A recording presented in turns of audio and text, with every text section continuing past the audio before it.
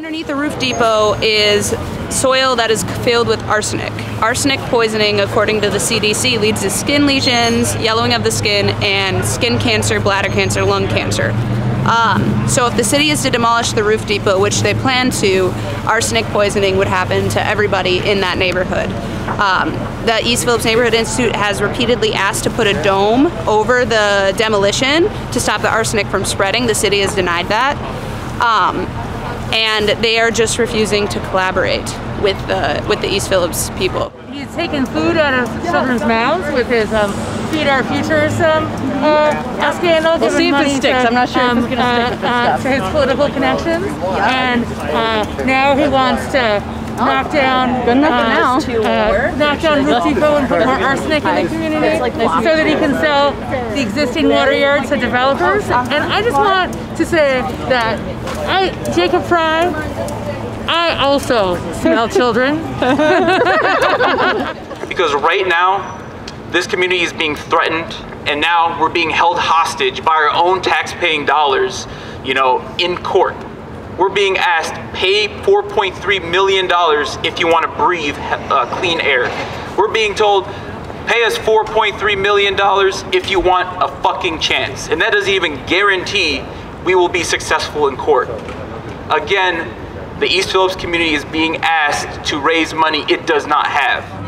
I think that an inordinate amount of arsenic is going to be spread into a neighborhood that's already contaminated with heavy metals, with mercury, with lead, with other things that are a result of like the train tracks that exist off of 28th Street, as well as like the legacy of the industrial, you know, history of the South Side neighborhood. And there's no reason to release that into the street, into the people, into people's air supply, into their soil. I think that there's existing proposals to use the building as it stands that are ways to help the community in ways that are actionable, meaningful, helpful, and actually like will help the lives of residents of this community instead of bulldozing it to make way for city whatever they want to do and subjecting people to environmental harm that's absolutely unnecessary at this point in time. That's really sitting down. Then we got to take the sign down so other people can sit down. Okay, something. I've been in there standing. Nope. Dude, that's it. This is undemocratic. We're going to be in the overflow room, sir. Let us in. Let us in. That's against the law.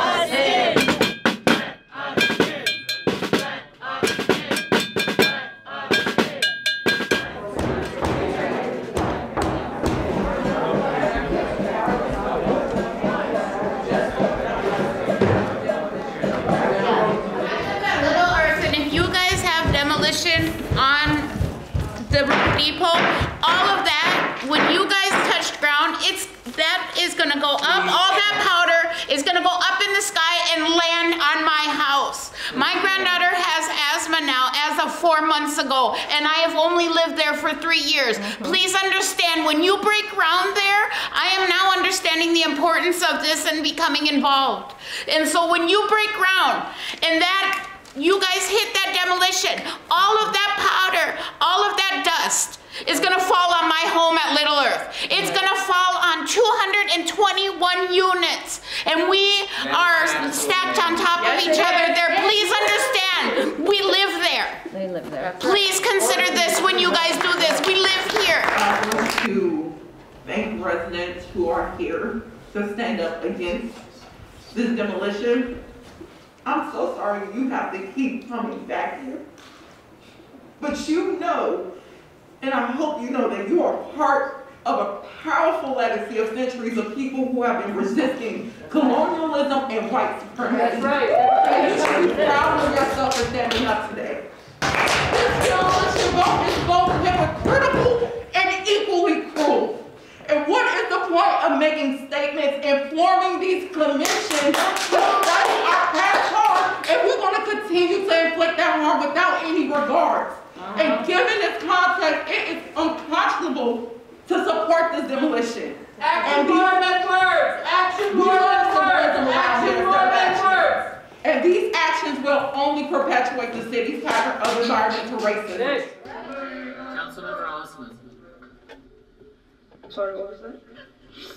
calling the roll on the proposal to delay for one cycle to the council meeting of February 9, 2023, the contract for demolition at the Hiawatha campus. The delay on Councilmember Travis. This is the motion to delay for Yes. one cycle. Aye for me. Councilmember Payne. Aye. Councilmember Koski. Nay. Councilmember Shubtai. Aye. Councilmember Chavez. Aye. Councilmember Ellison. Aye. Councilmember Vito. No. Councilmember Rainville. No. Councilmember Goodman. No. Councilmember Wansley. Racist Councilmember fuckers. Johnson. Council Vice President. No. President Jenkins. Nay. There are 6 ayes and 7 nays. That motion fails, and now we have in front of us the contract for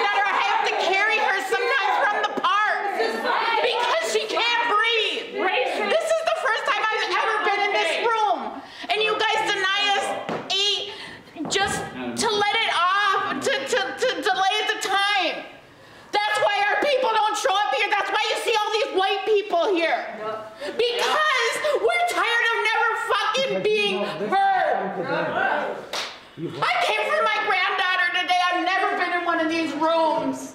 I was scared to death. I have anxiety. And I came for hope that one of you guys would listen to us because I live there. You just said no, that my granddaughter, that I don't matter. That's right. My granddaughter is sitting at home and can barely ever go outside because she coughs. She can't breathe. The cold air hurts her lungs while you look sideways some type of way because it's not your kids going through it. It's my pride and joy. It's my granddaughter. That's right. And you guys are saying that she's not fucking important.